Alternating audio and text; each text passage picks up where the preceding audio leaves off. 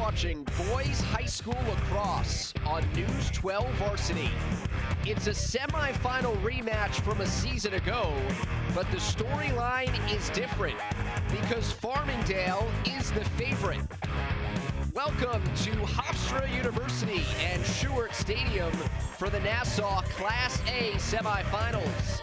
Syosset is the 3 seed. Farmingdale is the 2 seed as these rivals play for a chance to play for a county championship. And waiting for them next Tuesday is Massapequa. The Chiefs reaching the finals for the 9th straight season, a dominant second half against Port Washington as they await the winner of Farmingdale and Syosset.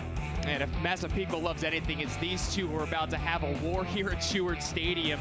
When we looked at the preseason, the 4 teams that are here in the Final Four were the 4 I guess we expected maybe to be at this point. And really no surprise that Farmingdale and Syosset leading up once again in a 2-goal victory during the regular season, giving them that 2 seed.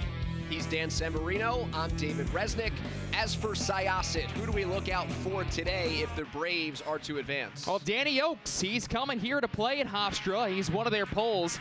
And what the polls have been this season, and even more so, they want to transition so often. And they want these guys to run and still be able to shoot. So watch out for the 5-year starter and Dan Oakes. You'll see him on the wing during the face-off game, which is going to be so vital.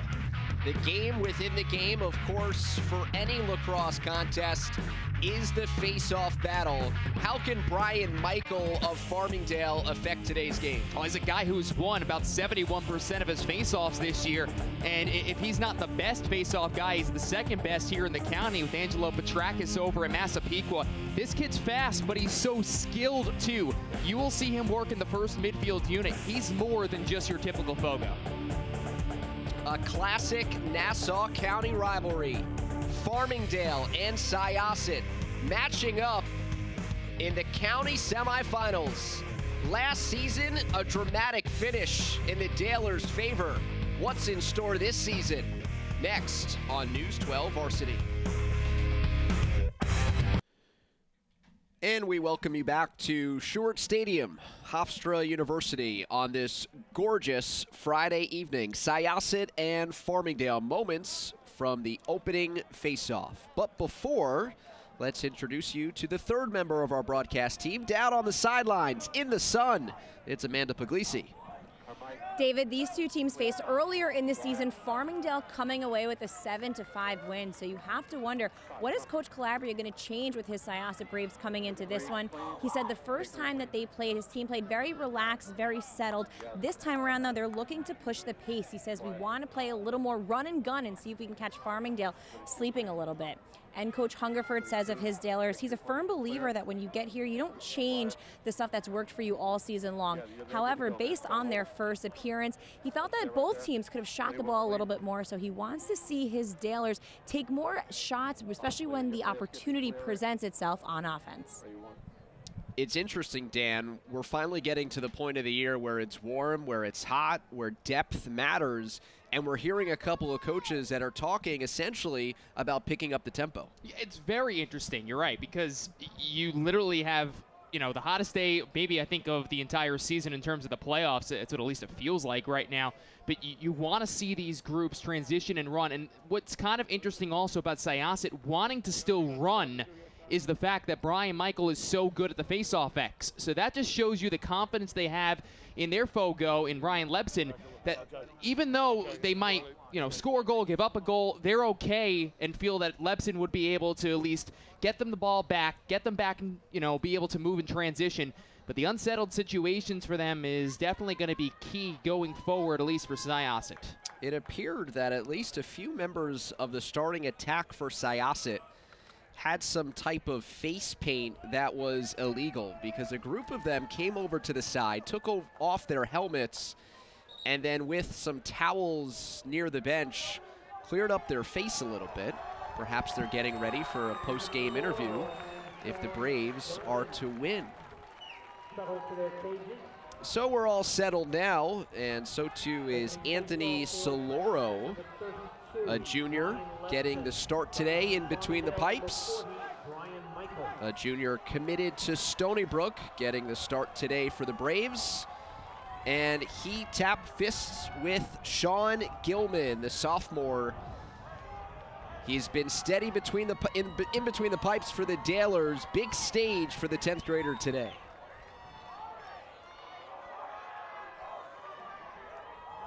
Ryan Lebson on the left for Syosset. Brian Michael for Farmingdale on the right, in the white and green. Farmingdale with initial possession, but not completely secured as it becomes a battle near the restraining line. It's picked up by the Braves, and Syosset, an uncharacteristic 9-6 season, started off 2-4 in the non-league against a gauntlet of a slate. Turned things around in league play, finishing third behind Massapequa and Farmingdale. There are only 2 Nassau County Class A losses. It's so interesting because John Calabria even said to us in 15 years he's been in situations he's never been in.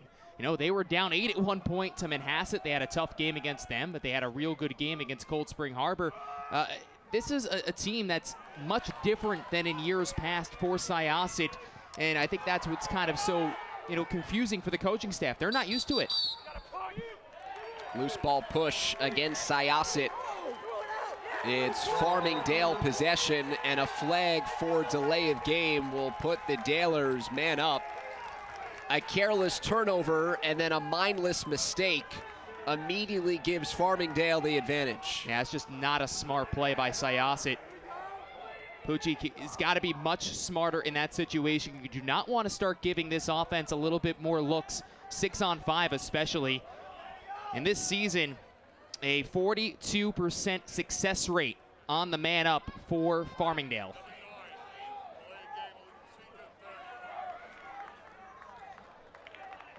Farmingdale's first settled possession of the game. They're man up for 30 seconds. 7th best offense in Nassau County. Better than 10 goals per contest. And their head coach wanting the Dalers to let it fly today against the Braves.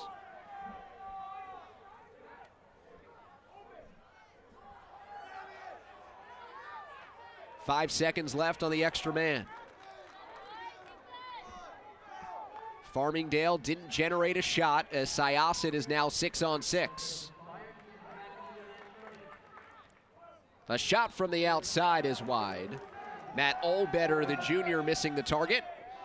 And the backup there by Brian Hayden, part of the first midfield group. If you're not familiar with Farmingdale, they don't have that one guy, at least offensively, that you can just give the ball at any given moment and he'll score 3-4 goals for you. But if there's anyone close to it, it is Matt Olbetter, a guy who has been battling knee injuries after knee injuries. A Division I talent is what his head coach thinks. So far, no offers on the table, but again, it's just because more people are scared of that injury. Anthony Matalone gets a step. Now it's Olbetter. Matched up against Kyle Curtin. Dodging inside, bouncing one through the crease. Nice job by Soloro to keep his shoulder on the post, and Syosset can clear. You had Curtin working on him pretty well, but even though he spun off that check, just enough space where it would have been a very tough angle. Pushed out of bounds and a turnover. Strong ride by Kevin McCormick, a senior captain for Farmingdale. In a year in which they followed up a 13-win campaign and trip to the finals in Mike Hungerford's first season as head coach. With 13 regular season wins plus a victory over Plainview JFK.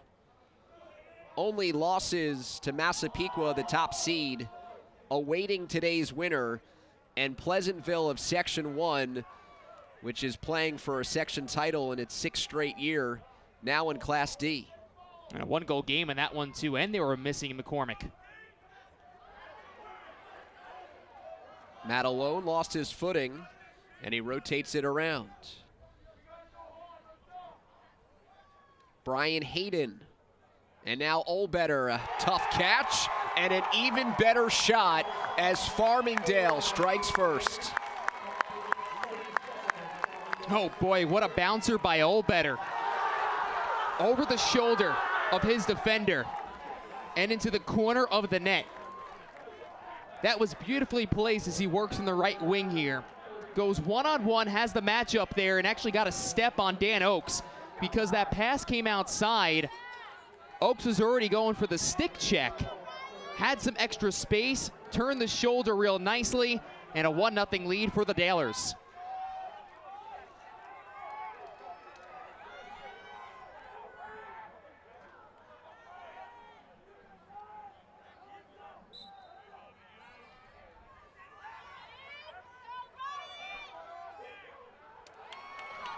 Ryan Lebson rakes it free.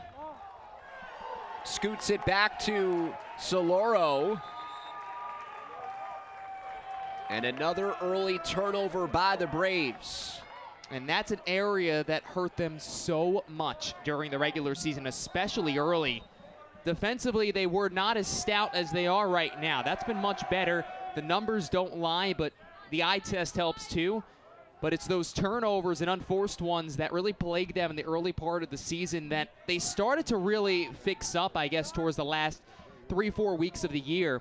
But you're not going to be able to beat a Daler team like that or going forward and anything else if you're going to be turning over the ball. Farmingdale won this matchup last season. If you include the 7-5 victory during the 2018 regular year, the Dalers have won 2 straight over the Braves. Good defense by Curtin to stand his ground against the shifty Matalone. But the aggressive Dalers ride, making it difficult for Syosset. And here's Max Verch into the box. Monfort off the split dodge is denied. Sean Gilman tested for the first time, and the sophomore comes up with the stop.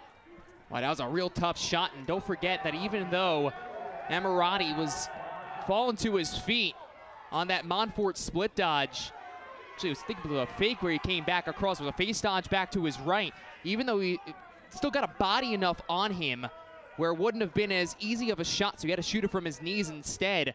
That's a real good save against the lefty.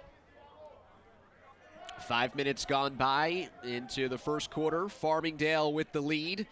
Matt Olbetter, the lone goal on either side.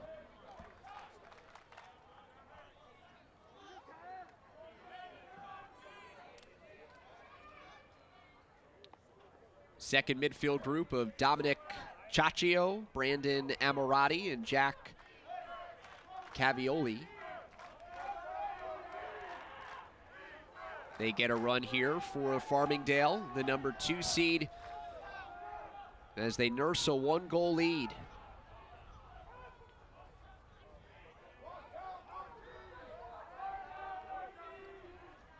Ciaccio attacking a short stick on the wing. Olbetter lets it fly, and there is very little thought when the junior catches it as to what his process is. Yeah, you're going to see 13 on 13 basically all game long. That's Oakes against Olbetter. So far has gotten the better of him once in this contest, but Olbetter's probably the best shooter on this group. We've already seen him unleash it a few times. Doesn't matter which wing and which hand.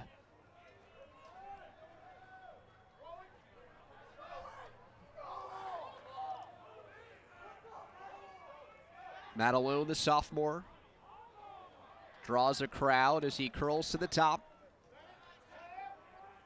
Farmingdale has been patient as they've controlled possession.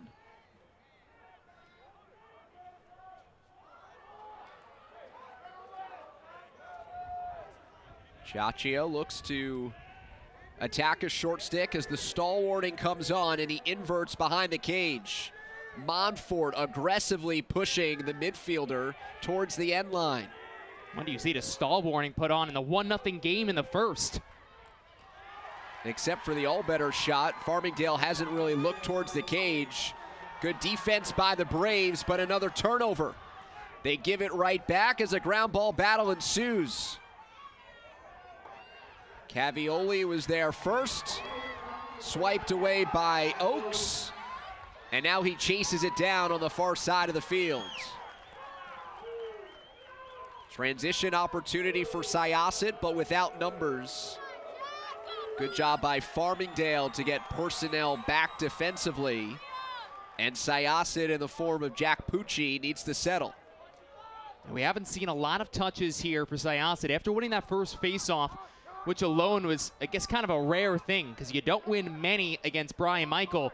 And that was a full group effort to try and grab the first ball. Since then, you've had a unforced turnover, a penalty, unforced turnover. It has not been easy thus far for Syosset, and you want to get these offensive guys, and that's something that Mike Hungerford was really worried about coming in. He said, listen, there's 4 offensive guys on this team that you always have to keep an eye on. One of them is 22, who is now working in the midfield, and J.P. Lanning. Christian Lyons joins this top group because Jack Munford just played a series of defense. So Lanning, as mentioned, and Liam Kahlbacker, who did not play in the regular season matchup, completes the first midfield unit. Lyons against a defender that lost his footing. We've seen that quite a bit. And it's somewhat ironic because it's been dry as of late compared to how wet the early season was. Giovinco has a defender held up. Marcotte waits for the junior to make a decision.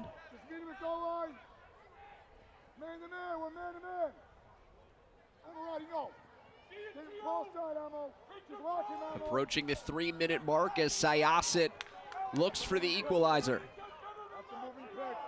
Now for a team that's loved to pick up the pace, it's not often you see this kind of cat and mouse game behind the cage. Giovinco has mixed up between the midfield and on the attack, but he's a decent feeder. 4 other players cutting in front of the net. The 6th Brave is off to the side.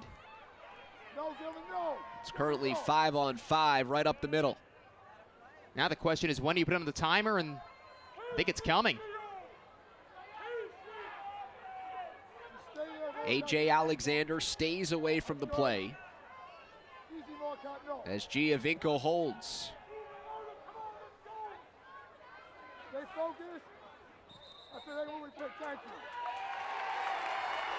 Off-ball foul. See, it was a matter of time before you would end up seeing a violation of some sort or that stall warning. So that's, again, that's an unforced turnover. You don't like that if you're Syosset, whether you agree with the call or not. Nearly a minute held up. Farmingdale gets a touch. Brian Hayden, successful clear. John Calabria on the sideline, hot after that call. Someone that coaches with great intensity and grit, and his team plays with those characteristics. Minute 30 to go in a first quarter in which Farmingdale has scored the only goal and controlled possession time. Picked up by Stephen Conti. Again, good transition D by Farmingdale, forcing Syosset to slow it down. They can play for the final shot if they wish, but Kahlbacker would rather tie it up. Top shelf for the goal. 1-1 here in the first quarter. That's about the last guy you want to let get his hands free on the wing. With too much space, dodging away from the goal. Liam Kahlbacker has kind of been the difference maker of this group over the last couple of weeks. Battled injuries all throughout the early portion of the season. What a shot to the top right corner with that sidearm. There's the space. Moves it away. Tie game.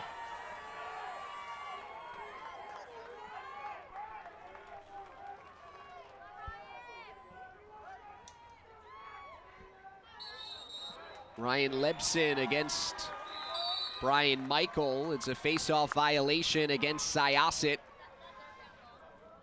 Brian Michael, as we described at the top of our broadcast, more than just a Fogo. perhaps the most skilled face-off taker offensively in Nassau County, although he does not stay on for this offensive run.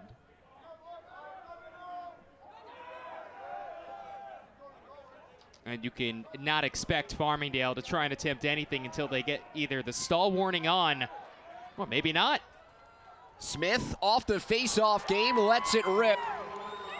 Soloro tracked it high to high, big save, and plenty of time for the Braves. Pucci leaning in, throws to the middle. It's a loose ball. Collected by Hegarty and throws it to Gilman, just placing it right in the circle. 5 seconds to go. Launch towards the cage and too high of the circle.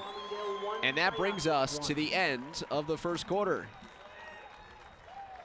A trip to the Nassau County Final on the line between these rivals.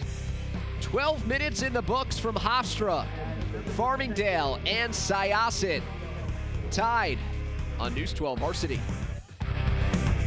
Leading into Memorial Day weekend, a look at the Syosset faithful that are squarely baking in the sun. But it is a welcome sign for all lacrosse fans after dealing with all the rain and snow throughout March and April. With Dan Savarino, I'm David Resnick, our entire News 12 Varsity crew here at Stewart Stadium for the Nassau A semifinal. Massapequa has already booked a trip to the championship game for the 9th straight year. Either Farmingdale or Syosset will join the Chiefs next Tuesday at 6 o'clock. Amanda Puglisi down on the sideline with more from the Syosset huddle. Well, the Syosset coach is certainly happy with the performance of their Braves in that first quarter, but the coaching staff telling their team, specifically on defense, settle down. Don't panic on the clears. We can't be having all those unforced turnovers. We just need to slow it down, take a deep breath, and reminding their guys, hey, this time now on defense, you're going to be on the opposite side of us coaches, so we're not going to be here to help you out. So you need to just remember to talk to one another on defense. You know, there are enough coaches on that Syosset sideline where I think their voices will carry. Yeah, it's a very passionate coaching staff overall. A few guys who actually had coaches in different sports, wrestling and soccer. It's a well put together group. They have a proud tradition, but so does Farmingdale, who have now just won 2 of 4 face-offs.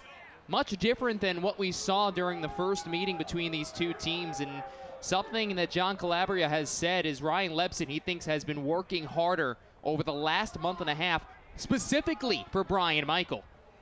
Syosset's been double polling the face-off, and Lebson on that last win, not even needing the services of Oakes and Virch from the wings. And might I add that the Syosset coaching staff, dapper with their matching attire today. They've got their own set of uniforms. Kalbacher, the goal scorer for Syosset in the first quarter, left alley dodge. Now it's Giovinco curling around. 2-1 Syosset as the Braves take their first lead of the contest. Boy, does this kid love those shots in tight. Andrew Giovinco, the junior, coming off an 11-point game in Tuesday's contest against Hicksville, that quarterfinal. Now before, he was waiting for the open man. This time, decides just to dodge right around the crease. Here he goes, spins off, turn around, boom, top shelf, and a 2-1 lead for the Braves.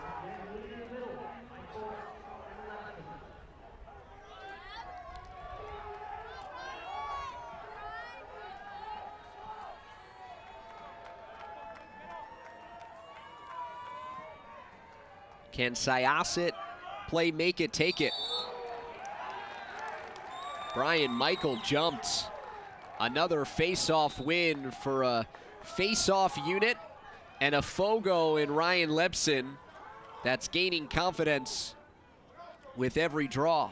And that's one of the questions about that transition game itself, and something that even I asked John Calabria, does that just show at least Ryan the confidence you have in what he's able to do?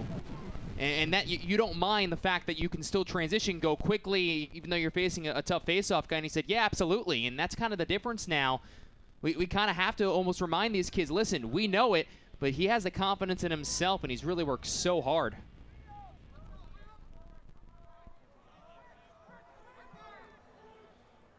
Callbacker, the advantage against the short stick. Picked up by Hegarty, puts it on Cage, and Gilman the save. Sophomore goalie bailing out the defense after Callbacker got freed in a favorable matchup. Now it's Alexander behind the cage against D'Onofrio. A wild shot from Alexander, the senior. And while the Syosset defense might not be adjacent to the coaching staff, now it's the offense's turn to get an earful from the spirited bunch. Syosset has scored the last 2 to take the lead.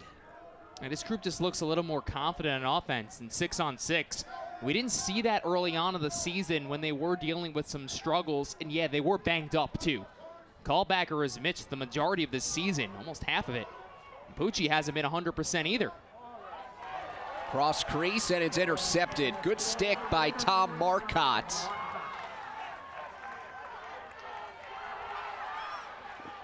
McCormick out there as well as Farmingdale played that possession defensively with a couple of pulls. McCormick dispossessed. Callbacker lets it fly. And finally, a transition opportunity for Syosset, something that John Calabria told us earlier this week he really wanted to emphasize with his team. And it's not often you also see McCormick turn over the ball like that, but you're staying right on top of him. And that transition game is tough when you have guys who can finally go.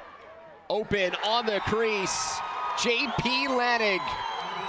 He doesn't need much space. He took a whole lot there. 3-1 Braves. Well, it's the 4th game that JP was moved to the midfield from being the starting attackman all season long. So he's very comfortable around that crease. The future Brown product. Fakes high, goes low. Nobody caught him on the slide, and I don't know how. There was a huge mistake right back there. Nobody was looking, and that's a mistake by Rich Hickes also, who was looking up. And then you had your defender, D'Onofrio, also looking upwards. So because of that, those 2 short sticks are out of position, and it gives a lot of space for a very dangerous, crafty stick player. That is just a breakdown where the most dangerous offensive player for Syosset was not marked.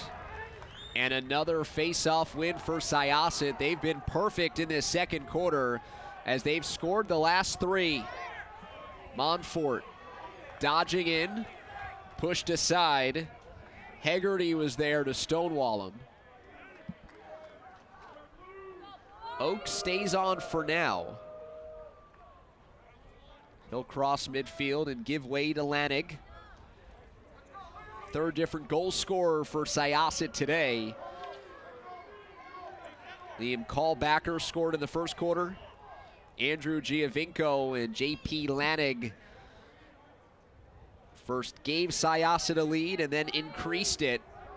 3-1 in favor of the Braves, the underdog in this matchup. It was a rough early season against teams that at the very least made the semifinals of their section playoffs. Falling to the turf, Callbacker missing the target and backed up by Giovinco. That was a heck of a catch by Callbacker with the one hand, and then still being able to roll dodge off and find an open look towards the net. Just fell awkwardly when he went down. Immediately to Alexander on the restart.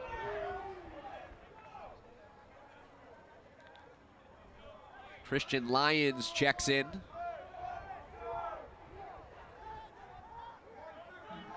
For the moment, it seems, Farmingdale double pulling the midfield, so Alexander, the attackman, attacks Brian Hayden, the short stick defensive midfielder. The offense for Syosset stalling, and John Calabria calling timeout.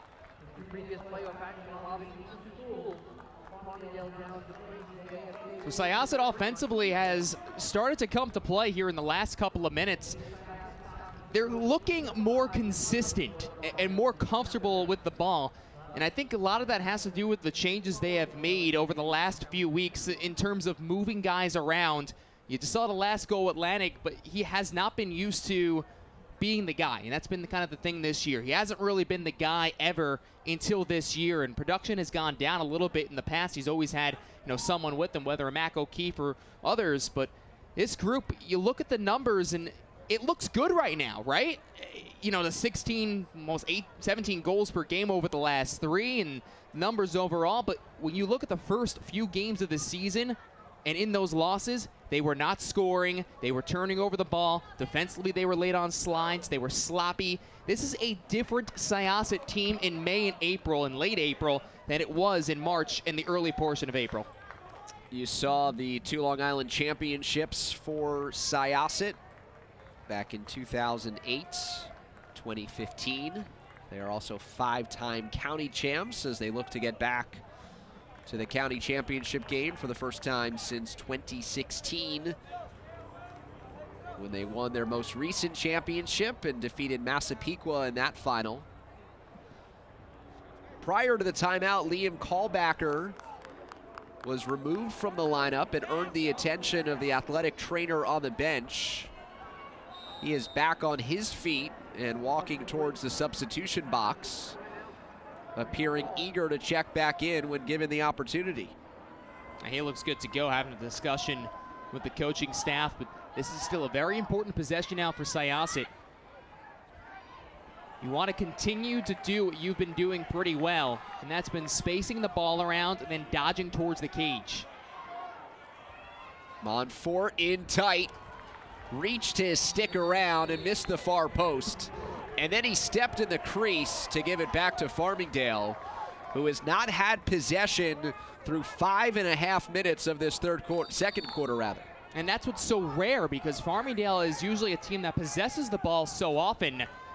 It was an issue they had against Massapequa in one of those 2 losses this year, where they just could not get the ball in their stick. And now Mike Hungerford's going to call a timeout.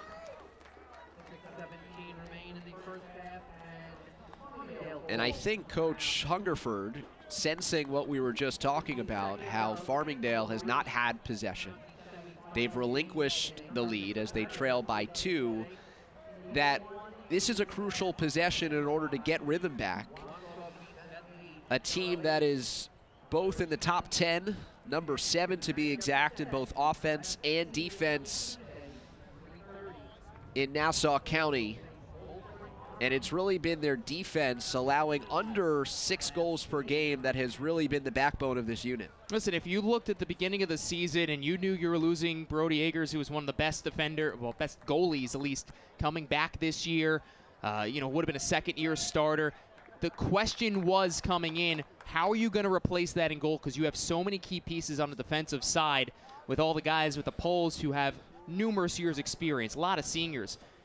Gilman has been exceptional this year as just a sophomore. Offensively, they have, been getting it done and moving the ball around well, despite not having nearly that one main guy.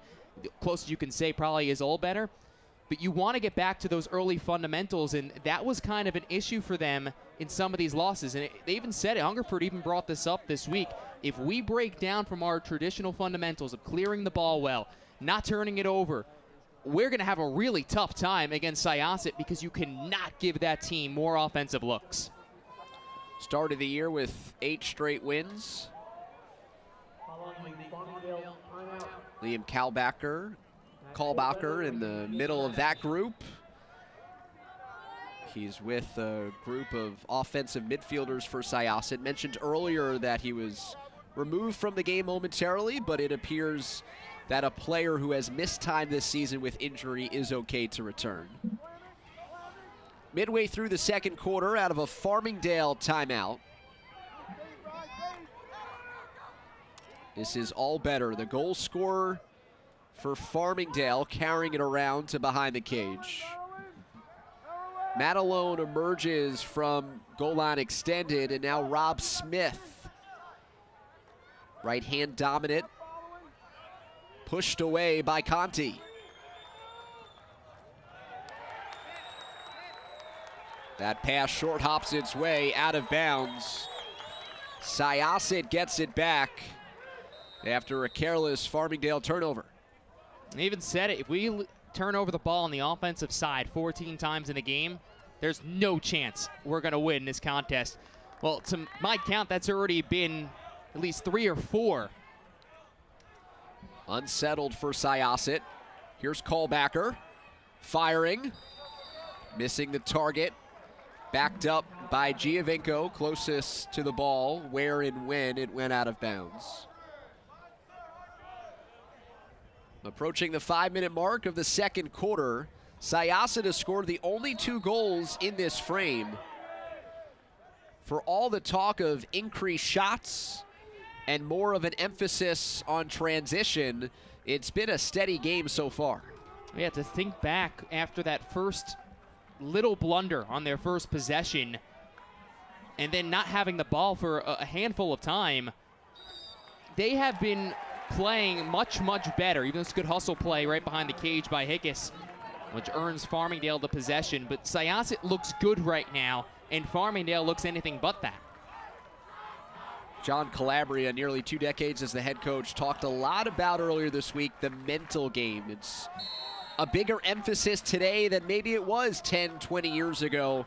And to your point, it does seem like the Braves are feeling more confident, are looking more confident, and outside of that mistake, executing at a higher clip. And there's also a lot of guys on this field who lost to Farmingdale last year in that heartbreaking fashion with just 5 seconds left in the semifinal game, an 11-10 game.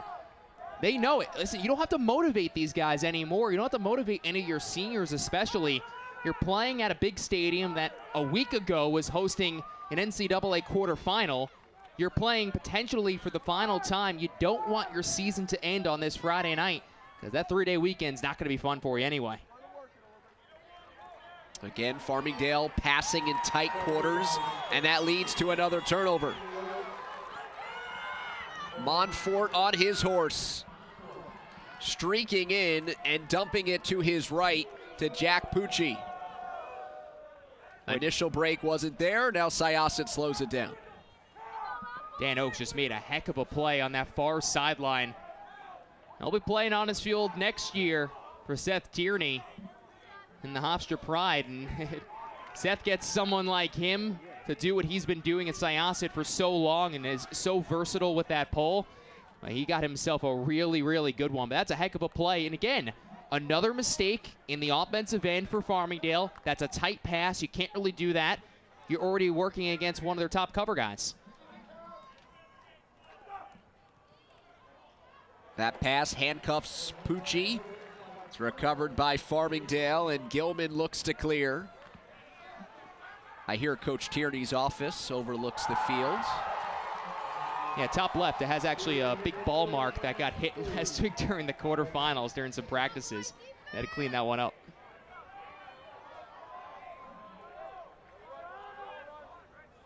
Hickes, a nice maneuver near midfield to successfully clear it to the offensive end for Farmingdale.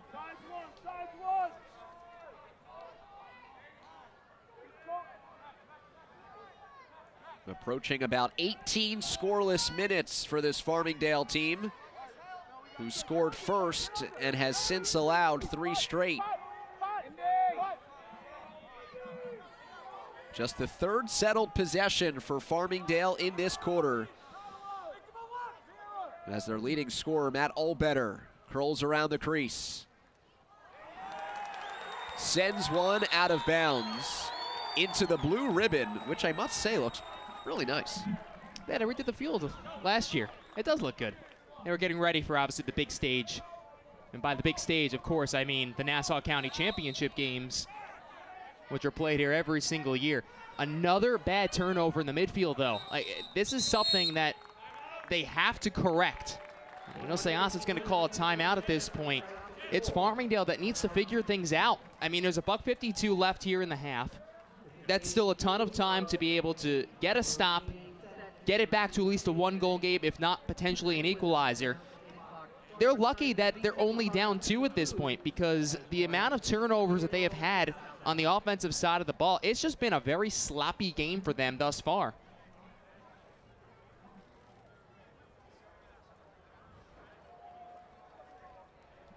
This is a coach who has, tons of experience, mostly as an assistant. He's won state championships. He won the state championship as an assistant under Bob Hartranft when he was at Farmingdale. He was 14 years there. He won a couple state titles with Dennis Bond at Cold Spring Harbor. This group is well coached, and Hungerford has continued and understands what this program is all about, a program full of excellence. And that is what Farmingdale has been. That's why they're once again in this conversation, despite the fact that the last number of championships have been won by either Massapequa or Syosset. He's a Daler through and through, class of '86, former goalie for the legendary Bob Hartranft. He's in the building at Farmingdale, and a very natural choice to take over the reins of one of Nassau County's, Long Island's, and America's premier programs. And while we talked about Farmingdale, Amanda Puglisi was listening in to the team that called the timeout, Syosset. The Syosset coaching staff reminding their players that, hey, lacrosse and boxing, it may sound crazy, but it's actually pretty similar. There's this phrase in boxing that the second you let your gloves down, the other team's going to come in and they're going to knock you out. We cannot let our gloves down. We have to keep up, because the second we do that, Farmingdale is going to come and they're going to look for the knockout. So for the last minute and a half of this half, we need to just keep our gloves up and we need to keep going at the Farmingdale Dalers. Dan, you told me earlier that a number of assistant coaches on Syosset are head coaches of other sports. I didn't realize there were some boxing coaches down there too. But I think the point is well taken, and part of why Syosset called the timeout when it did. Curling inside, Gilman, a denial of Giovinco. Farmingdale ball. But the sophomore with a gigantic save against Giovinco, who slipped inside, just happened to shoot it right at him. So good position. And now here comes the transition. Farmingdale with the timeout to burn. They'll use it here. Giovinco getting a good look at the cage. He got in tight. Better job by Gilman to keep it just a 2-goal game. That's a body save. That got him right on the right arm. They're set up for a long time with the sophomore. It's a body He's going to be real good. And this is a program that still has had, fantastic goalies for a number of years. And Sean Gilman, who was the number 3 last year and then battled concussion late in the season, missed summer ball with them.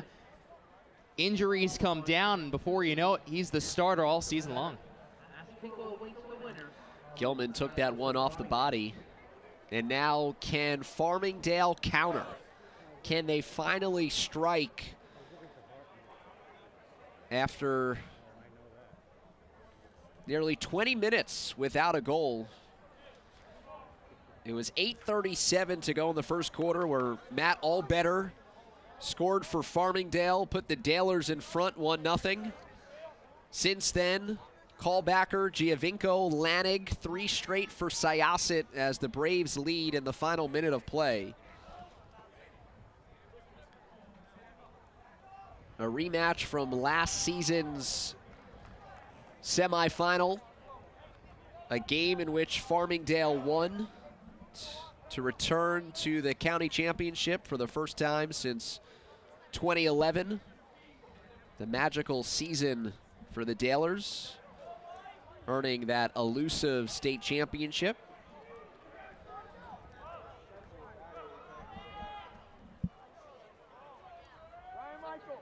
Sean Gilman was enjoying, I don't know, elementary school when the Dalers were celebrating.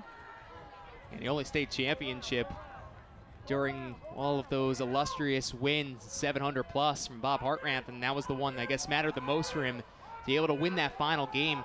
Syosset's never won the final game. It's something John Calabria knows very, very well, and felt coming into the season this team would have that potential. These are 2 very, very good schools no matter what here in A. Of course, you have to still run through the potential defending state champions, and the defending national champions, that is, in their next contest. Farmingdale's just one shot away from bringing this back. Matalone, side of the net. Daler's bench erupted as if they closed the gap. Just seconds to go in the quarter, and Syosset content with just running time off the clock. Anthony Soloro pleased with the first half effort of his defense. Braves lead by 2 at the break.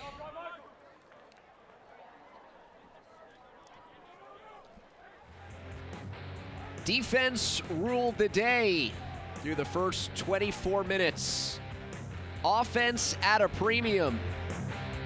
Braves lead at intermission. Here from Hofstra. It is playoff season around the Tri-State, which means our crew is pretty busy. Back here at Hofstra, it's halftime. Syosset 3-1 over Farmingdale. At the break in the Nassau Class A semifinal, and the winner of today's contest will meet Massapequa in the championship game that comes your way Tuesday, May 29th. The Nassau County A Championship, 6 o'clock here at Hofstra, where you can watch it live on Optimum Channel 61, News12Varsity.com, and of course the News 12 Varsity app. And then the next day we cross the bridge into New Jersey for a pair of championship sectional final games in the Garden State. It'll be a doubleheader, teams and location to be determined based off of results from this weekend. But again, same 3 places to watch the action live. And then in case you're not tired, because we won't be, Thursday, May 31st, Suffolk A, the girls' final, highly anticipated matchup at 5:30 between West Islip and Northport. The Lions and Tigers will battle on Channel 61, News12Varsity.com, and the News 12 Varsity app. A lot of playoff and championship action coming your way over the next 2 weeks. But for now, we are at halftime. Syosset and Farmingdale here at Stewart Stadium. First half in the books, and Syosset holds the lead. Low-scoring first half under sunny skies here in Nassau County for the semifinal matchup between Syosset and Farmingdale. It was actually the Dalers relatively early in the first quarter that got off to a good start. Yeah, Matt Olbetter with this wicked shot. Nice little bouncer, but that's all she wrote from then on out, because then you started to see the Syosset offense going with Callbacker and Giovinco and Lanig, but the stops were there as well, and I think that was the most impressive thing here. Solaro has been pretty good so far in this game, and here's that goal from Giovinco. They've been finding their space on little breakdowns right around the crease, time and time again, including this one. Who's taking JP Lanig? That's got to be corrected. You can't let 22 have that good of a look straight to the cage. That's what made the game 3-1 at that point. Gilman's keeping them into the contest with an excellent stop. But on the other side, defensively, Syosset has looked as good as ever this season. One of the big question marks for Syosset coming into this contest, how would they fare at the face-off X? Ryan Lebson has been better than good. And after that first one, which they won, then he dropped 2 straight. He's won every single one since in different ways. You've seen him on the violation, you've seen them clean wins, you've seen them with the poles. That has been the difference maker so far. Part of a reason why Syosset has the halftime lead.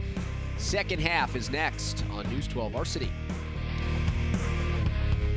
Closing in on the start of the second half between Syosset and Farmingdale, and during the break, Amanda Puglisi had the chance to check in with both teams. Amanda? And the word confidence was on both of these coaches' minds. And when I spoke to Coach Calabria, he said his team certainly settled in and they were playing with more confidence towards the second half of that first half. The only thing is, though, he said we finished that half with 3 turnovers on offense, so we need to get the guys back in that mindset of how they were playing earlier on in that second quarter. And you had Farmingdale, who did jump out to that early 1-0 lead, but Coach Hungerford saying after that, we played terrible. The good news is, though, we're only trailing by 2. So for Farmingdale, it's about getting their confidence back up, and it's about getting back to the fundamentals and the things that got them here.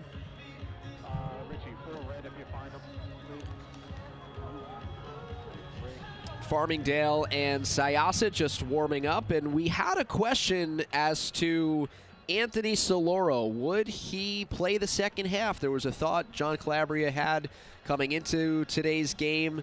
Would he split with Joey Greco? All indications so far is that Soloro will be out there in the second half. You could see a small gathering of the goalies, but after allowing only 1 goal and your defense is playing well, I think you're probably overthinking things if you look to make a change. Yeah, I think that's his goal, to lose today. The way he has looked. And again, this is still a guy who, beginning of the season, his first start was against St. Anthony's, and guess what? They got 15 against St. Anthony's in that game. It wasn't just him, though, throughout that entire contest. He saw time last year as well. Now, Cody Johnston is out for the rest of the season. He's been having a foot issue throughout the entire year, and that's why Greco is the backup, the young freshman. But they felt comfortable with all 3 of their netminders. Right now, Solaro has been making the saves that they've needed, but the defense, I think, has come up with some of the biggest stops. So while there was some question perhaps in the Syosset pipes, Sean Gilman, we expected him to play the entire game. He's ready to go for the second half. And as a sophomore, to understand that he'd be competing for the job back in the fall because of injury, he has really solidified that position. Where Mike Hungerford thought, with our starting goalie, we're probably the 2 seed. They dropped to the 3 preseason, end up earning the 2, at least part because of the play of Sean Gilman. Yeah, he's been really good, and Brody's been also like another assistant coach on the team. And when you lose for pretty much the rest of the season, he's going to play at St. John's next year. From the football season on, you get another coach on the sideline. That takes pressure off you as a coach, and Gilman is accepting and learning. So can Brian Michael turn things around against Ryan Levson? Early answer is yes. Face-off win for Farmingdale as Michael swim dodge shoots. Misfires wide.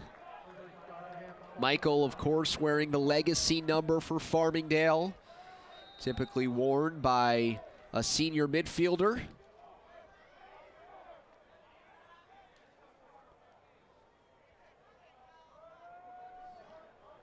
And number 40 for John Grumenacker, who passed away a while ago now, 1998. It's been a while. Pancreatitis is what he passed away with. He was a guy who played at Farmingdale. He played at Johns Hopkins, won national championships there, and they wanted someone who exemplified that toughness, and they couldn't think of someone better this season in Michael. Off the substitution game, McCormick with the long pole shoots it high.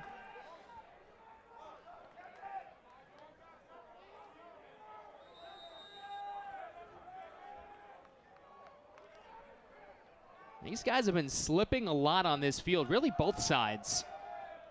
And it's kind of surprising, but see, those kind of turnovers right there, those passes, they're just not on the same page at this point. And when you start to see the verbal miscues also afterwards, that's not a good sign.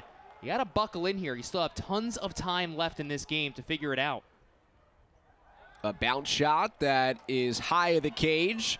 Conti had first dibs at it. Picked up by Syosset. Kyle Curtin, a senior defender, motors across midfield. He's quick, Kyle Curtin. Oakes slices inside, shoots and scores. It's a long pole goal. Danny Oakes, 4-1 Syosset. Look at those stick skills. Maybe you should give him a short stick. My goodness. Well, Curtin starts the play on one end of the field with his speed and transitioning up. Then you give it to Danny Oakes, okay? he has 3 defenders on him. So already with the pole, it helps a little bit because you can tuck it up high. But look at this stick work. Weaves through 2, shoots on the run, 1 quick motion, and he is fired up. Wow, what a goal. Perfect time to strike for the first time this season. 3-on-3 battle at the face-off X.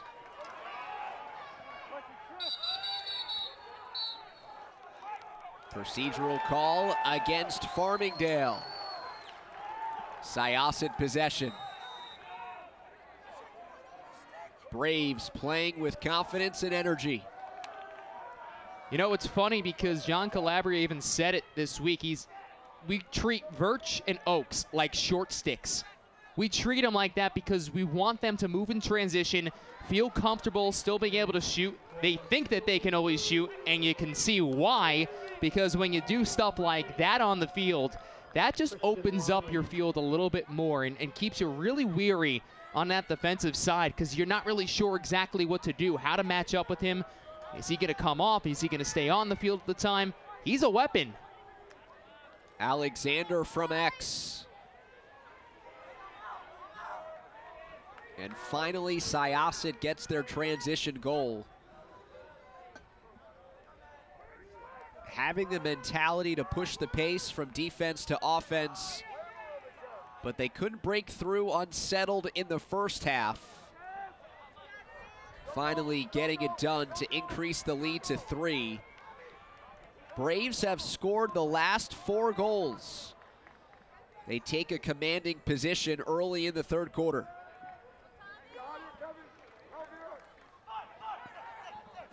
Tommy Dolciato.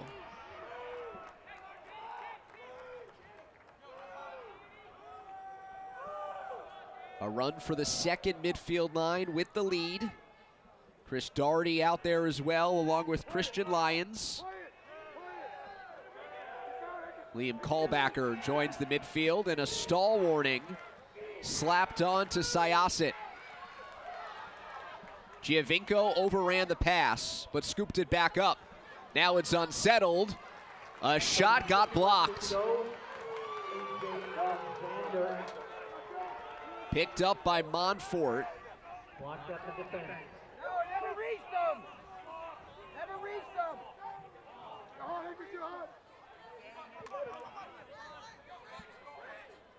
Callbacker switching direction, shooting low. Callbacker catches the pipe.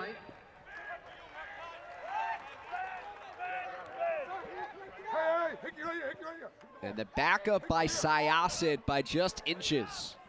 Liam Callbacker looks okay. I mean, for a guy who had leg injuries this year and wasn't 100% in being able to move, that's why they've mixed him up between his stick skills just around the attack to being able to run in transition in the midfield. He looks like the player of old. What's kind of different with Syosset. A pump fake, a walk inside by Montfort, and he missed the target with a gorgeous look. And he's another one who's found some openings in the interior. What's different with Syosset, beginning of the year, injuries early on, some struggles being able to connect. End of the year, everyone's healthy. It's like having a new team, and there is a connection there.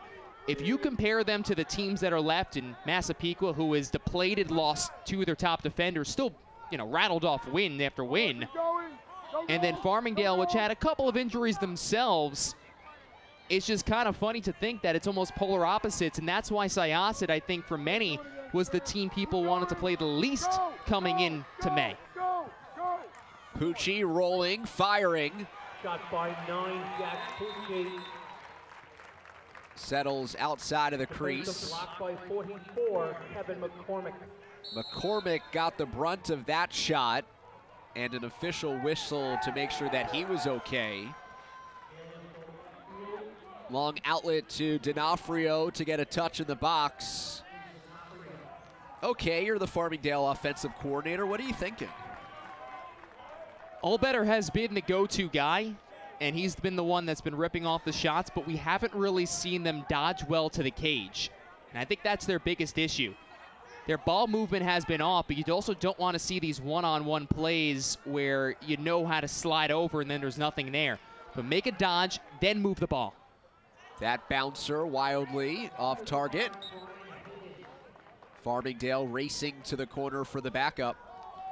The only goal for the Dalers, 3 minutes and 23 seconds into the contest. Matt Allbetter got the scoring started.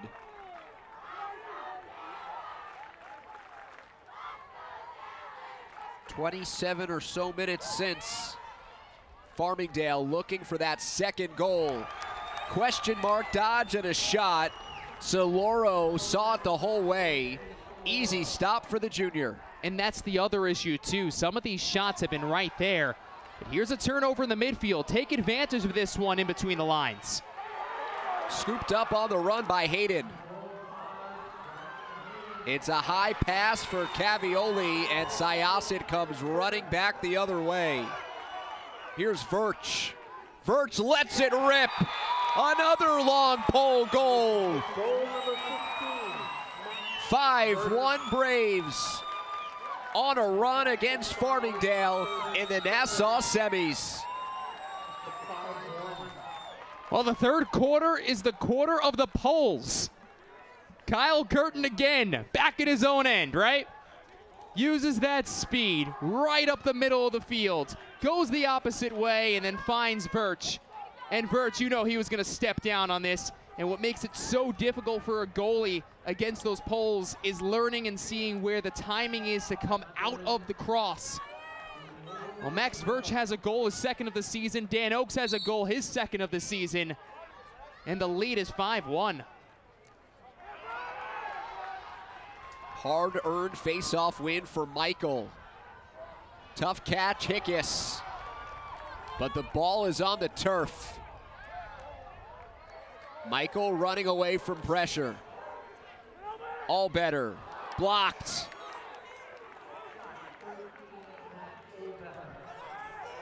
It was off of Oakes. And give some credit here, not just to Verch and Oakes, and those are the guys we talk about so much, but I think the defense as a whole. Kyle Curtin. Off the restart, Farmingdale ends the drought. Luke Woodland. Massive goal for Farmingdale as the Dalers show life.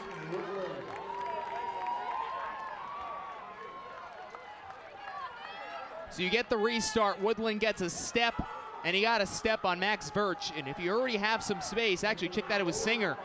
The slide came over and Verch actually ran into his man, but the shot already came, so I think it was just tough for Solaro to actually see the ball come out when he had two guys coming across. So in a way, he was kind of screened on that play. But that was a much-needed goal. Listen, it's only a 3-goal game. It's not out of question at this point. You just need a run here if you were the Dalers. Syosset does not double pole the wings here. Monfort with a short stick will come racing in from the near side. As Michael for Farmingdale battles Lebson of Syosset. Headsy play on the scoop. Getting it to Alexander. And a loose ball push allows the Braves to settle.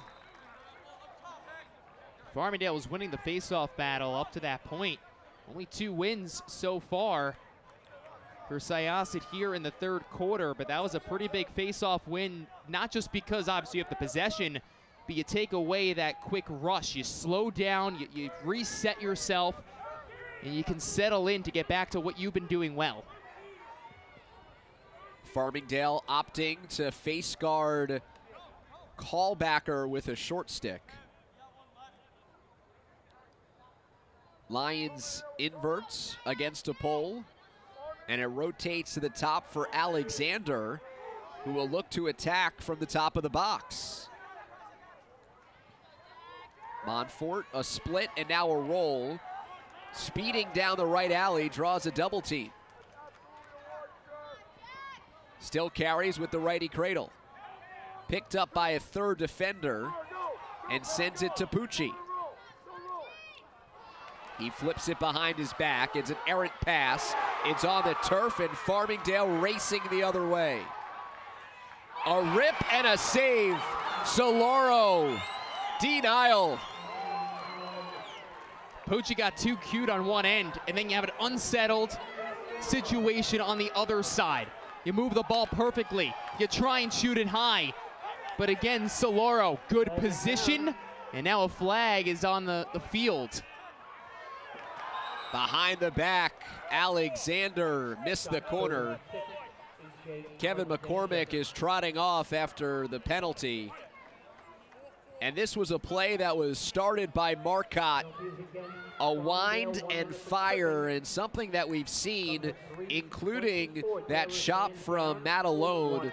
They're not changing angles against the junior keeper. And you know what? That angle, I think, tells a better story, because at first glance, I thought he shot it up high, and the stick was already up high there. He shot it right into that mesh. You cannot be doing that there. If you're going sidearm at that point, you have time. You're settling in. Crank that baby upstairs, or if not, drop it on him.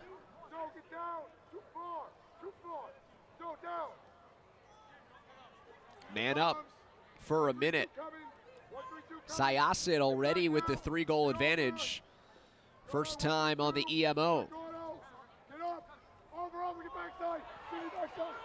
Ball is down. Giovinco picks it back up. A scramble for it. Lanig.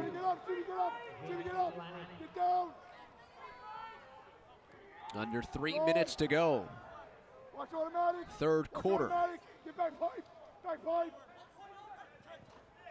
Right on the crease, Gilman. Perfect positioning to stop Jack Pucci. I guess he saw an opening up high on that far side. He likes those shots in tight. Syosset increased the lead to 5-1. And then after nearly 30 minutes of play, Farmingdale scored their second goal. Allbetter and Woodland, the 2 goal scorers. And Farmingdale with possession, about 2 minutes to go third quarter. A chance to make it a goal run.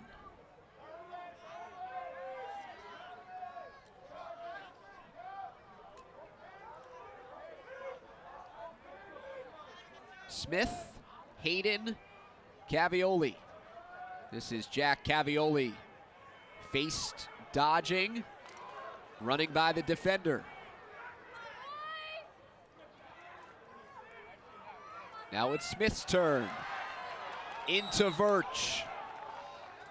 And a loose ball hold against Farmingdale. Job well done by the 4-year starter heading to Maryland, Max Verch. Yeah, it's a heck of a play by Verch, being able to lose the ball, then body his position up. A turnover in one end. Marcotte again, another ground ball. This fired from McCormick. 1:16 remaining in the third quarter.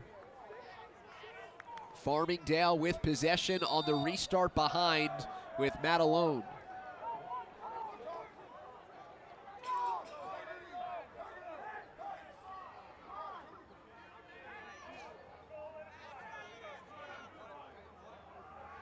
We've seen Michael get more runs here in the second half than he did in the first 2 quarters.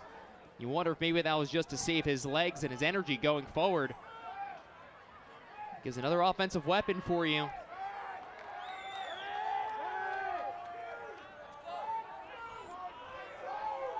Farmingdale is an offense based in team concepts. They might lack the go-to player, but they've done it as a unit. Who steps up here in the final 30 seconds of a third quarter where Farmingdale trails by 3?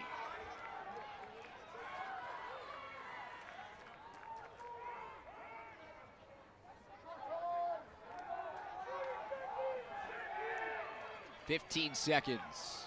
Matt Alone on the crease. Great catch by Woodland. Lost it on the spin. 6 seconds to go. A run to the crease. Cavioli got popped, but before he got knocked down, he stepped in the circle. And good sportsmanship by Anthony Soloro to make sure his opponent was okay. as he was hunched over, laying down in the circle. Yeah, it's a dangerous spot either way for Cavioli, where he was coming in, working against two guys. Heck of tenacity going to the cage. But again, nothing to show for it, just the one goal now in 2 quarters of play. That's why those Braves lead by 3. The first half belonged to the defense. The third quarter belonged to defenders who could score. Dan Oakes, Max Birch, long pole goals for Syosset to energize the Braves. They have the lead into the 4th. Set for the final 12 minutes of this Nassau Class A semifinal. Syosset with the 5-2 lead over Farmingdale. It was 3-1 at half. Syosset tacked on 2 more before Farmingdale finally broke through for the second time. With Dan Savarino, I'm David Resnick. The third member of our broadcast team is Amanda Puglisi, who checked in between quarters for an update.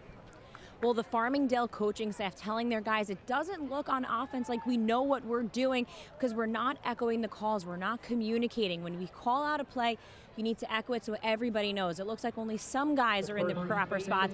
Again, it goes back to that lack of communication because they're not talking and they're not echoing the play. So that's something that they need to do a better job of, Coach Hungerford says, in the last 12 minutes. You know, in the age of sugarcoating things, Mike Hungerford is really direct and to the point. Hey, listen, he's old school. He is. This is a whole staff that's full of Farmingdale guys. They get the pride factor of this, and he's not wrong.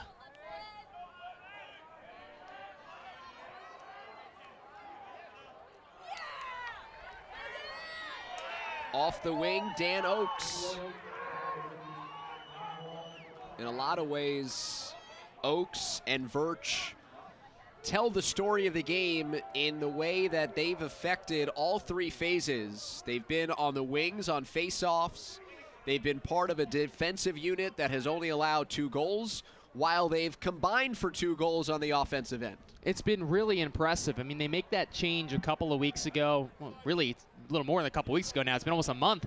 They made that change of double polling the wings and realizing that they needed another way to be able to earn a face-off and give more help on that side.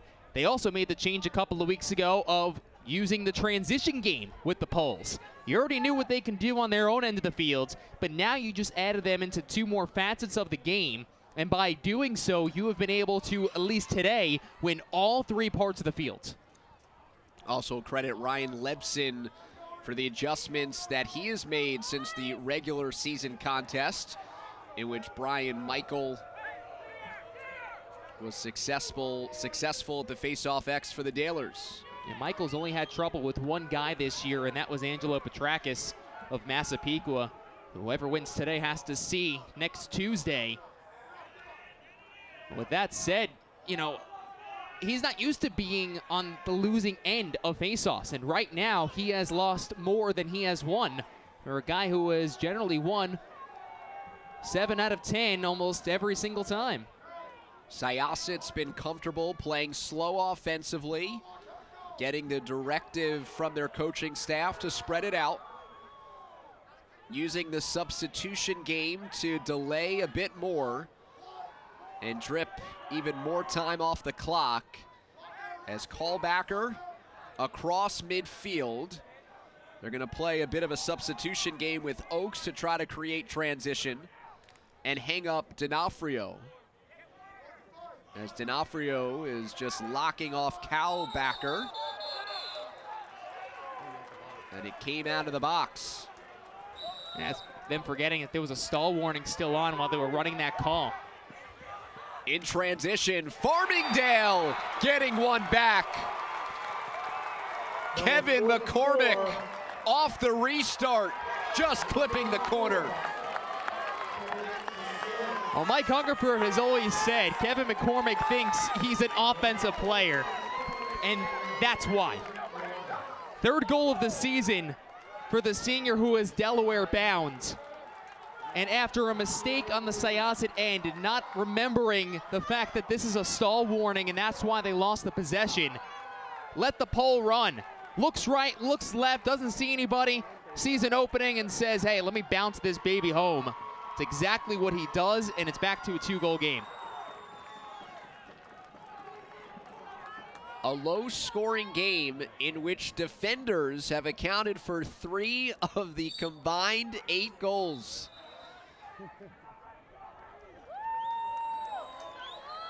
Whistle against Michael. Another face-off win for Syosset. So no make it, take it here for Farmingdale, as they've scored 2 in a row after allowing 5 straight Syosset goals. Still very much a game, and we were saying that, David, throughout the entire first quarter and second quarter, that this was only a 2-goal contest, despite how they were playing, because it didn't look good offensively, but it was still a tight game. It was still a game that was in reach, and because of that, Syosset hasn't been able to really pull away altogether as well as they've been playing. Tied at 1 after the first. Syosset led 3-1 at the break.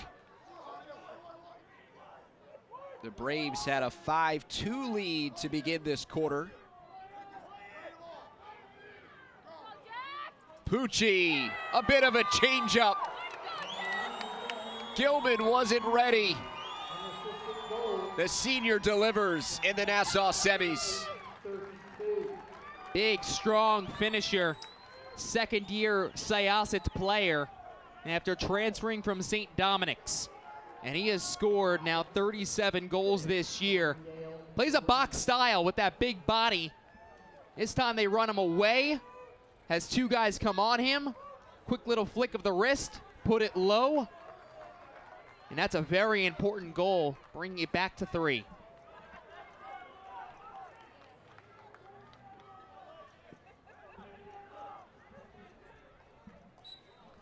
Back to Lebson against Michael. This is an all-out scrum. 3-on-3 until possession is secured, and there's Danny Oakes. Another face-off win for Syosset. Make it, take it for the Braves. They have won every face-off here in the fourth quarter. They have won now, at least unofficially, 9 of 13 in this game. Curling around the crease, Gilman drops the stick to make a save. Matching Alexander as he came around from X. Now Hayden pushing the other way for Farmingdale.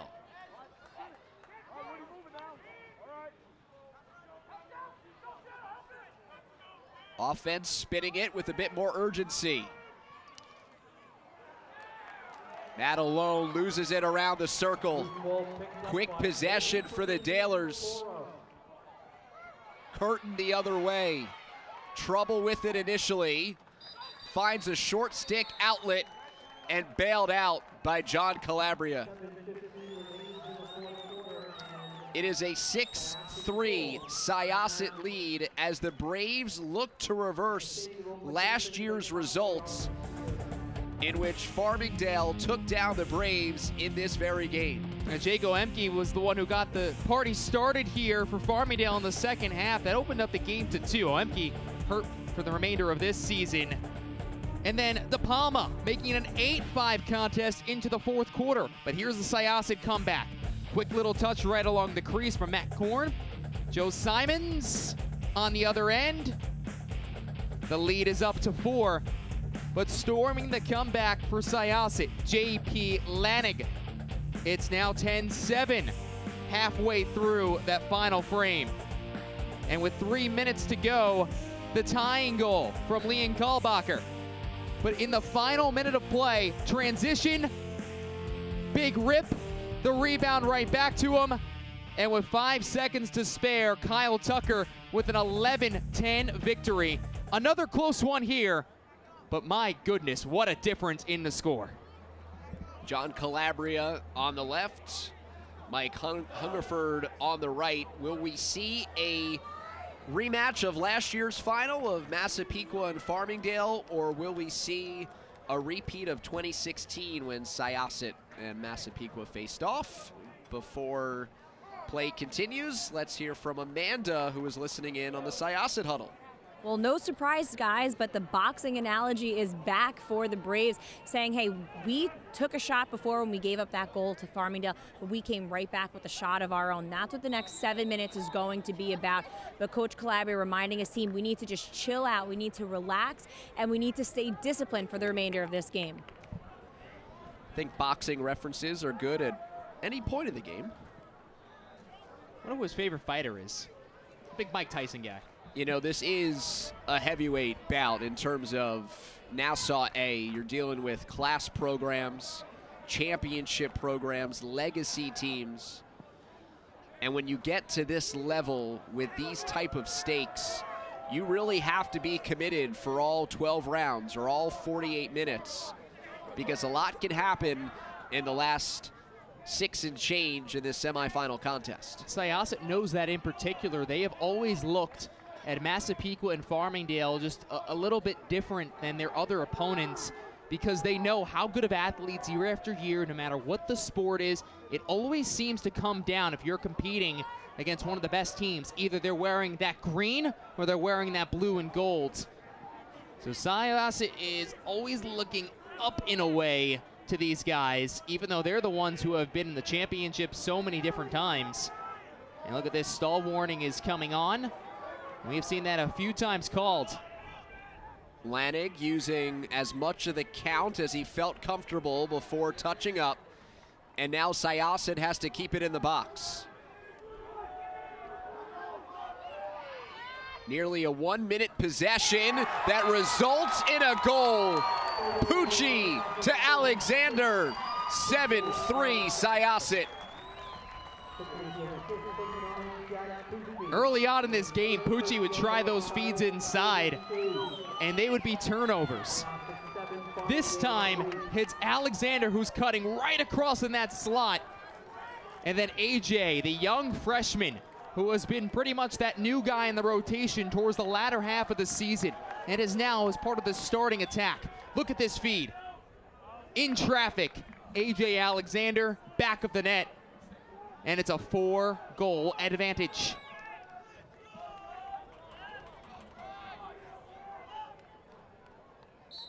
Perfect possession for Syosset. Time and a score. Ground ball, Oaks. Tosses it to Verch, running in, Verch scores! What a day for the long poles. Syosset breaking away in the Nassau semis. 2 goals, 12 seconds apart on the clock. The face-off game in this contest was going to be so important. The play off the wing here opens up. It gives the ball to Oaks and eventually Verch. And he just goes right up the middle of the field. Nobody around him. That's the same spot he put it last time. And nobody adjusted to Max Verch, who has 2 goals and has doubled his goal total in just this second half. Last year, Syosset recovered from a late 4-goal deficit as this high riser from McCormick off the face-off win sails high. The deficit here for Farmingdale is 5. So they'll need to repeat the Braves' heroics from last year and then some to get back into it. All better, disappointed that he didn't put that one on Cage. On top of those fundamentals that Mike Hungerford spoke about, that they need to obviously make sure they win. Clearing the ball well, not turning it over, which was an issue throughout this game on the offensive side. One of the big ones was also shooting the ball well, and they have not shot the ball well.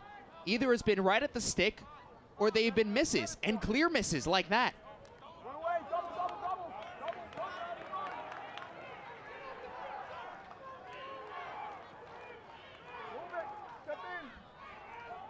Amorati. Now it's Hayden. Back to Ammirati, playing with pace. Verch interrupts that.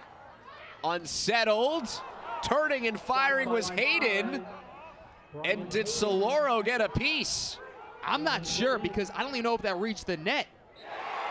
Soloro got a piece of that, but not enough as that skips by out of the cross of Matt Allbetter. Farmingdale climbs to within 4.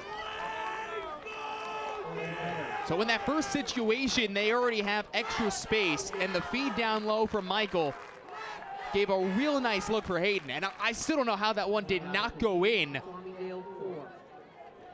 But then you just give it to Allbetter, who is their best shooter on the team and doesn't mind unleashing it from outside like that. He's missed a few opportunities today, but this one's a nice little bouncer to the bottom right corner. Second goal of the contest. You really need a face-off win at this point.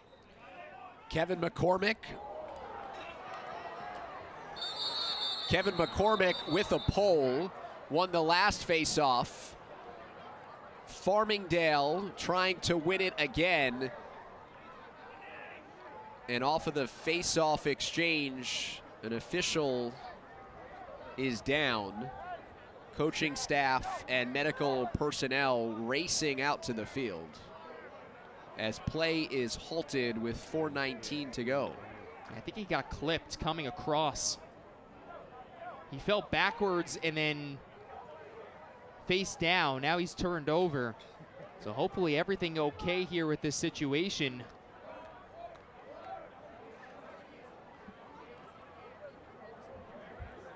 Those guys have a very thankless job. They're the least liked person on the field throughout, and that's well known. It's what you do, though. Do you officiate? Back in the day, I used to. There sounded something very personal. Back in the day, I used to. These are all very experienced referees, and Long Island may have some of the best lacrosse referees around. With many of them working not just high school games, but also collegiate.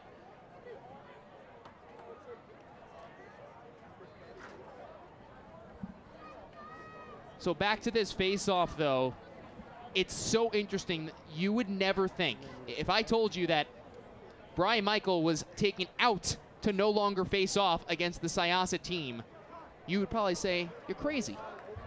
He's been a phenomenal face-off guy all year long. He's been winning 71% of his draws. He's one of the top guys in the entire county, maybe even the island in terms of facing off. And they had to just go with McCormick to try and slow down the rush. And a reason of that has been Lebson and what he's been able to do, moving the ball in the right spot, but it's also been that play along the wing. And the great John Danowski, who once coached here and has won multiple national championships down at Duke, always says this over and over. Face-offs are a team effort. It's not just your guy who's working at the X. It is a full three-man unit. And if that three-man unit is working efficiently, you will be able to win a lacrosse game. Well, we know lacrosse players are tough, and so too are lacrosse officials. So everything seems to be okay. Players showing some concern as well. And we are ready to resume the final 4 and change of this semifinal matchup after a Farmingdale face-off win. Dalers work it into the box.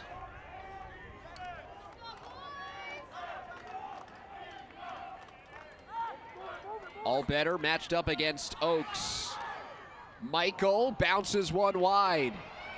On the attack, 40, Brian Conti, Michael. the ground ball, transitioning the other way.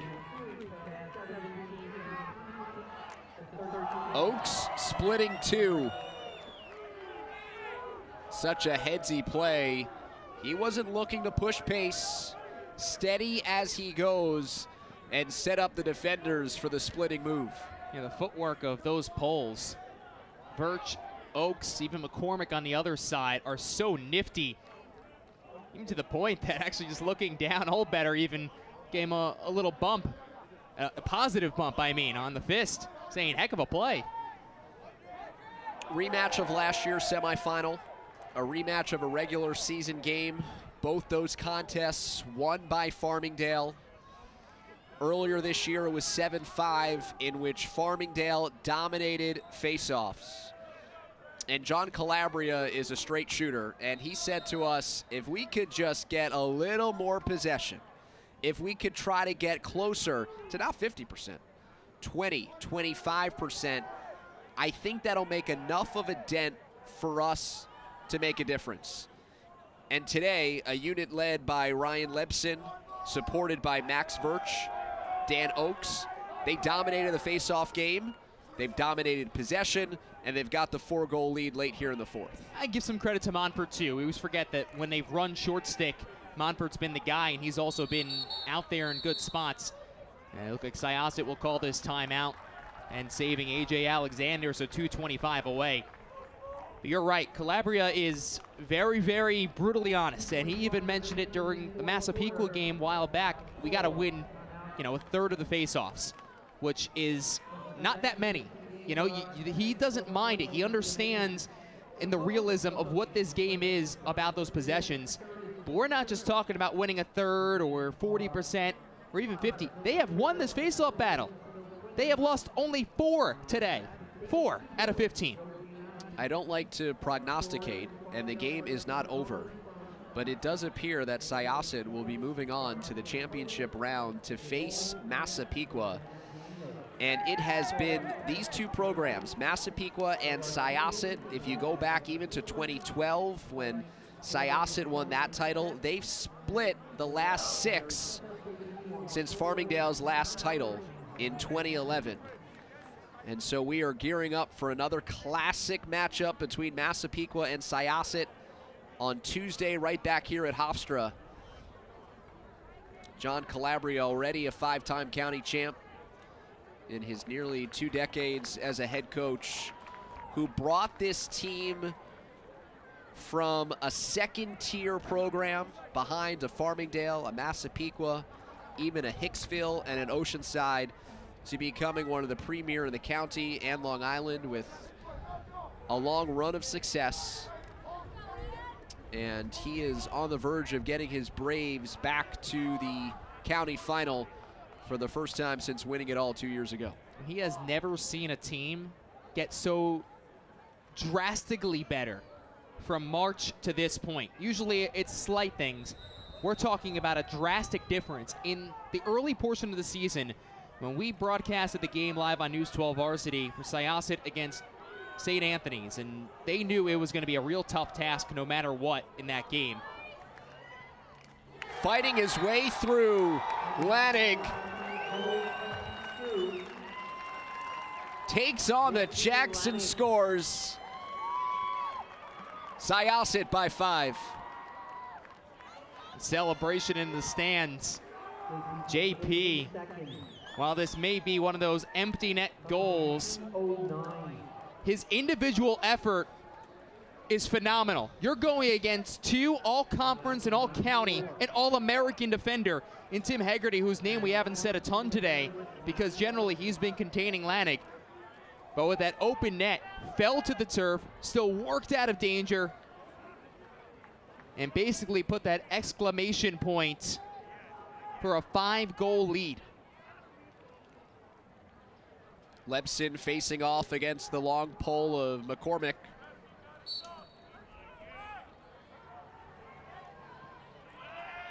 Ground ball for Kevin McCormick.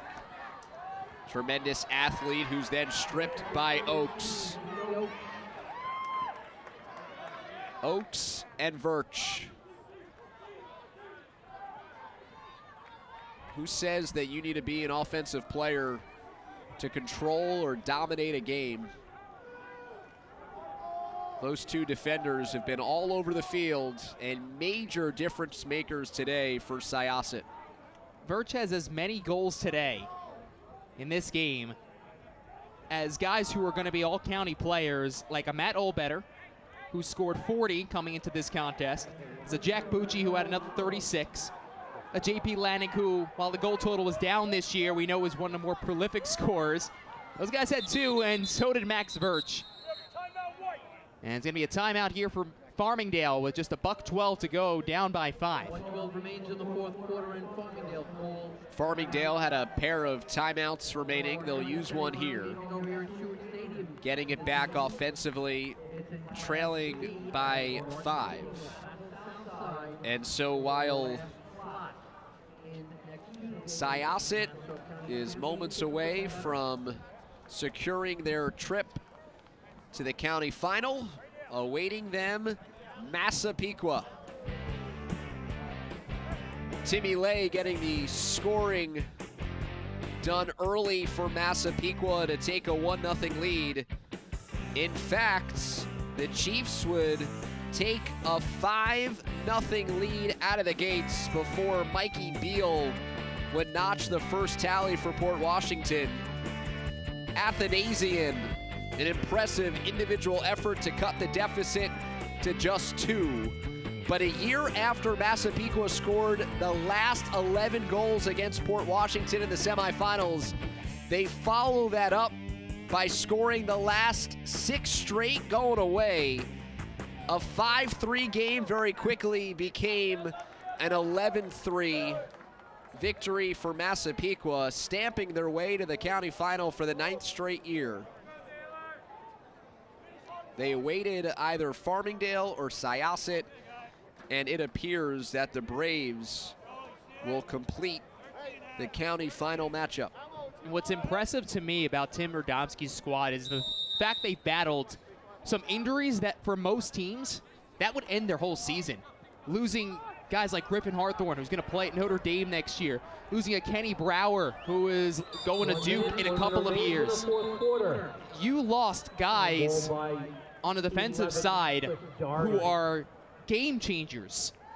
And yet the entire production, the depth of what Massapequa has been able to do, and even Garrett Gibbons said it yesterday to Amanda Puglisi, just talking about just his confidence overall being the #1 seed. They came in there, they wanted to show everyone, hey, listen, this is what we are. We're the best team in Nassau County. We're still the defending champions here in Nassau County. We want another shot to try and win a Long Island championship. And even though they've been depleted, it has been very impressive what they have done throughout the course of the season. Now, if this score does hold up, which it looks like it will in the next 59.9, Syosset is a much different team than they saw a couple of weeks ago. I know it's only been about 3 weeks in time's difference, or 2 weeks, whatever it is. It's been a short amount of time. This is a different Syosset group. And what's interesting to think about over the next 3 days, Ryan Lebson and company figured things out as Soloro got a knee on that shot. On the rebound, that goes wide. The face-off unit for Syosset figured out Brian Michael. Do they have the answer for Angelo Petrakis, who universally is considered the best face-off player in Nassau A, maybe the entire county, maybe Long Island? No time for that debate right now. But can they continue this momentum of increasing their possession? And that'll be a big difference as well as we look forward to that county final matchup. And when they met at Massapequa, they were in the game. They hurt themselves more than anything. They kept shooting themselves in the foot with mistake after mistake. And the face-off game really was not, that damaging until the second half. They somewhat stayed in it throughout the first quarter and a half, but it was really the second half where Petrakis just took over. Now, if you can get back to that number, you maybe win 40% of your draws, and you can capitalize the way you did today, you look pretty good, and you got yourself a good shot. And if you get goaltending like that, which you've seen all day long from Soloro. Syosset avenges last year's loss in the semifinals. The Braves take down Farmingdale 9-4 and advance to the Nassau County Final. Congratulations also, Dr. Mike Hungerford and his Farmingdale Tailors on outstanding 2018. We'll be back in a moment to wrap things up, and when we do, we will announce the floor decor and design News 12 Varsity Player of the Game.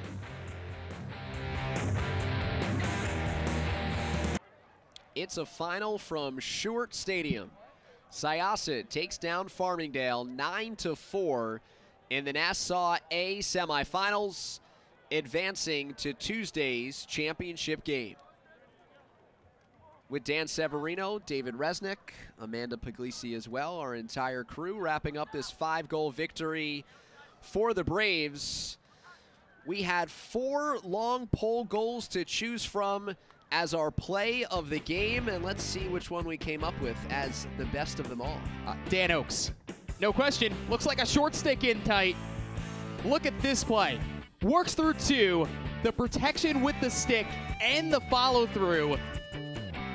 And that was such an important goal. That brought it up to a 4-1 lead early on in that third quarter as part of a run where they ended up scoring 5 straight, which eventually ended up being the difference maker. But those poles were very active today. They knew that they wanted them to be engaged offensively.